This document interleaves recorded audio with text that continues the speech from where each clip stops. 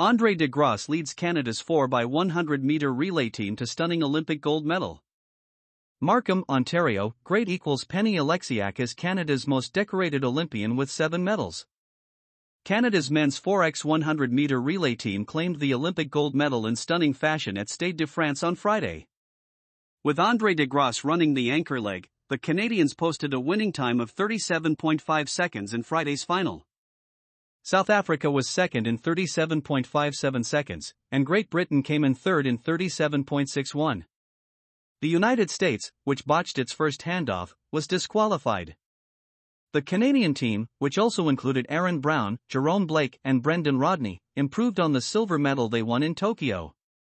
It feels pretty amazing to be out with these guys, my brothers. I've been with them since the beginning of time, so it's amazing, said de Grasse. We talked about this moment for years.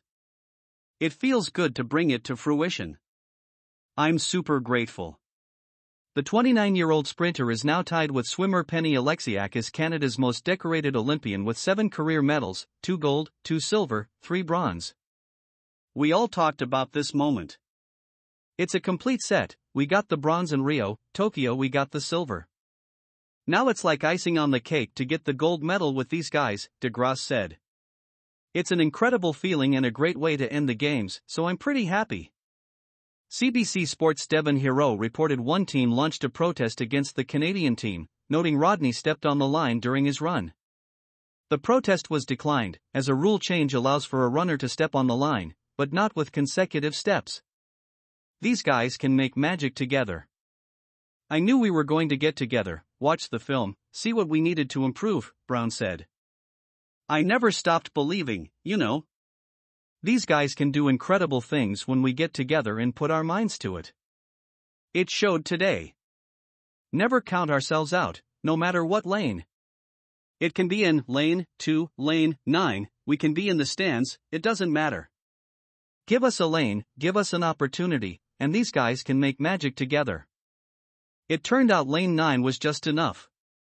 Lane 9 was probably the perfect lane, Rodney said.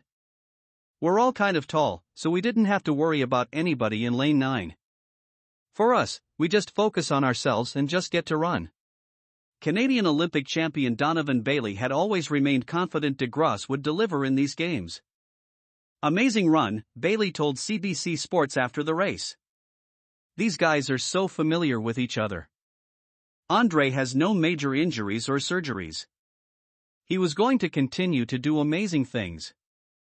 I thrived in pressure situations and Andre did the same in the 4x100m. We're cut from the same cloth. Not one member of Canada's gold medal relay team managed to qualify for an individual final in the 100 or 200 earlier this week. De Grasse had never missed a final or a podium in his 6 previous Olympic events in Rio and Tokyo. We trust in each other, and we know each other well, Blake said.